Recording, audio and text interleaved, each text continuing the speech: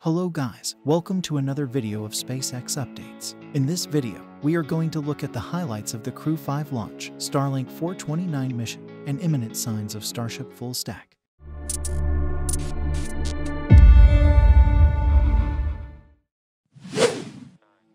On Wednesday, SpaceX launched its 5th crew rotation mission to the ISS for NASA. 3, 2, 1, ignition, engines full power, and liftoff.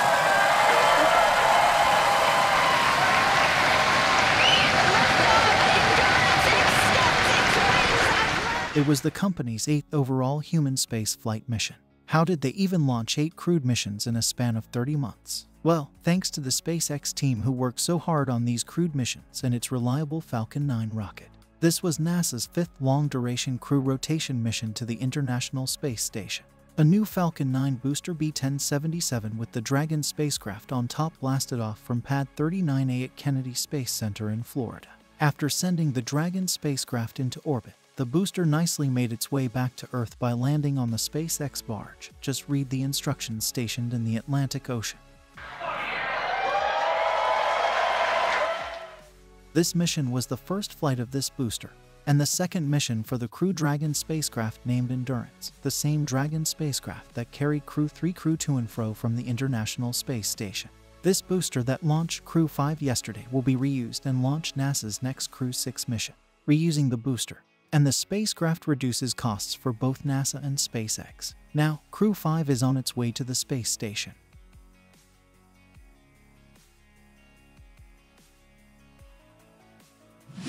When it comes to setting new bars and smashing records, it's becoming a normal thing for SpaceX. Just 7 hours and 10 minutes after Crew 5 was launched, SpaceX sent another Falcon 9 rocket into space. This was the shortest time between 2 Falcon 9 rocket launches. Another batch of 52 Starlink satellites was sent into orbit from Space Launch Complex 4E at Vandenberg Space Force Base in California.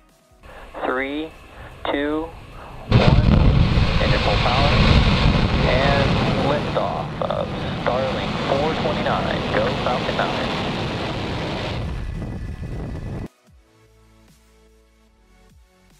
This was the 5th launch and landing for this Falcon 9 first stage booster. We literally had 2 rockets launched in a span of 7 hours, and SpaceX is not done yet. The world's most innovative and leading aerospace company is targeting October 6th to launch the Intelsat G33-G34 mission to a geosynchronous transfer orbit from Space Launch Complex 40 at Cape Canaveral Space Force Station in Florida. A veteran Falcon 9 booster will be on its 14th flight supporting this mission. The liftoff is currently scheduled at 7:07 p.m. ET. This will make 3rd launch of SpaceX within just 31 hours. That is a crazy stat. Well, let's turn our focus to Starship for a moment now. There are imminent signs for a Starship wet dress rehearsal. Workers are doing the final checks and upgrades on the orbital launch mount. Throughout the night, engineers worked on the ship quick disconnect arm. Back at the production site, SPMTs and counterweights are being prepared in front of the high bay. I don't think they are gonna roll out S25. I think it's for Booster 7. If Booster 7 rolls out later today, we will probably see a fully stacked Starship as early as Friday. This is the most exciting news because, for the first time, a fully stacked Starship will undergo a wet dress rehearsal. For anyone who is new to rockets, in a wet dress rehearsal, all the propellant tanks of the rocket are filled with the actual fuel and oxidizer and will go through a launch countdown but without firing up the engines.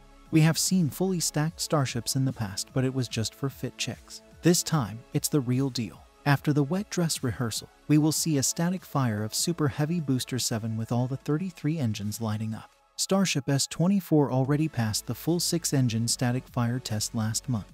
Starship will be the world's most powerful rocket ever made with 17 million pounds of thrust at liftoff, which is twice the thrust of NASA's SLS rocket.